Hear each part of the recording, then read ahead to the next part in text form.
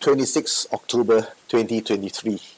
The courtroom was packed with media workers and curious men of all ages yesterday, according to Mothership. Hospital drama queen Han Feizi's fans and haters gathered to see the outcome of the case. This time, there is of course no drama. A supposedly classless, socialist society like China is ironically one of the most class-conscious in the world.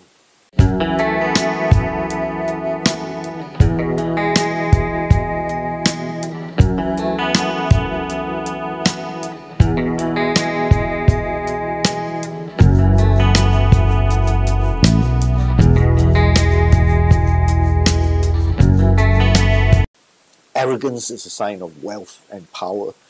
Courtesy is a sign of weakness and poverty. It may surprise some of you, but most well-off people in China do look down on people like security officers and healthcare workers. There is even a well-documented phenomenon called Xi or Shangyi.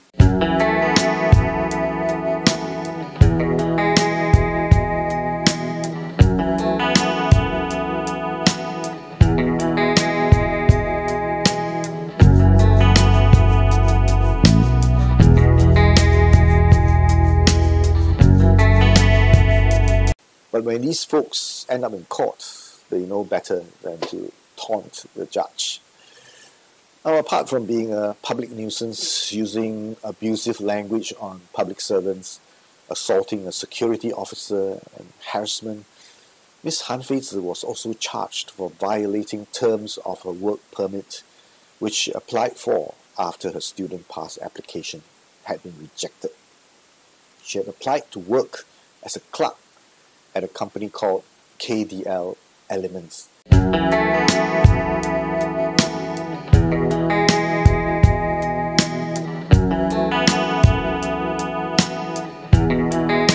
But in reality, she has been working as a freelance hostess. An employee at KDL, which is actually a bar, told reporters from Sin Chew Jit Poh that he has seen her at the bar, but she also worked elsewhere. In court yesterday, Han Feizi pleaded guilty and was sentenced to 5 weeks in prison and a fine of $600. In her mitigation plea, she claimed that it was her first time traveling overseas and she was doing this because she had 3 relatives in China suffering from cancer. Now the family is in a lot of financial hardship and she's just trying to help.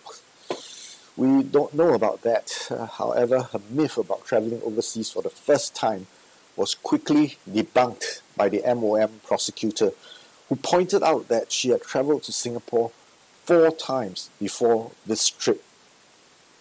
The Douyin videos also called her bluff, showing that she has been to Japan and Malaysia.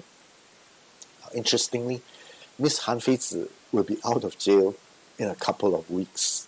According to members of the law profession, she is likely to be deported after serving her sentence.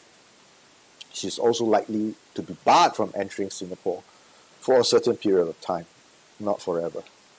I think most people agree that she got off lightly, but speculating on why this might be the case could result in contempt of court. Given the amount of exposure that this case has been given, even a nobody like Ms. Han Feizi can be a rallying point for certain crazy Chinese patriots in the current political climate. And unexpectedly lenient treatment in exchange for Ms. Han Feizi's obsequious repentance, whether genuine or otherwise, should appease the nationalistic fire starters on Douyin. Yes, there are people out there who actually think that Han Feizi's behavior is okay. There are people who think that we are just a county and their influencer has a right to gather our entire police force at their feet. Now, the obvious but important lesson for us to learn is that values and attitudes can be very different between people who share the same ancestry.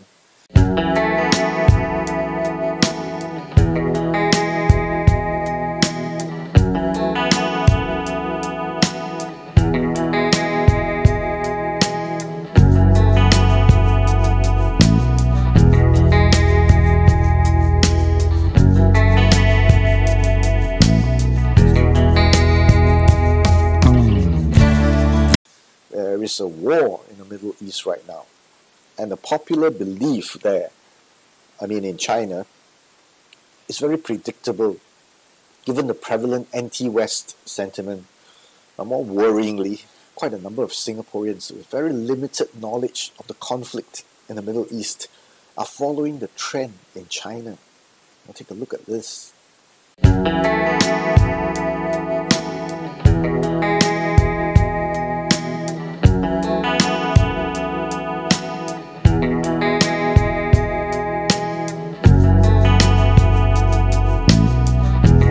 What can we say?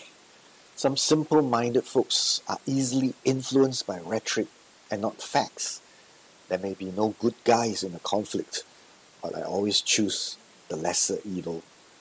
I hope the ignorant folks don't have to learn their lesson by actually dealing with those they think are the good guys.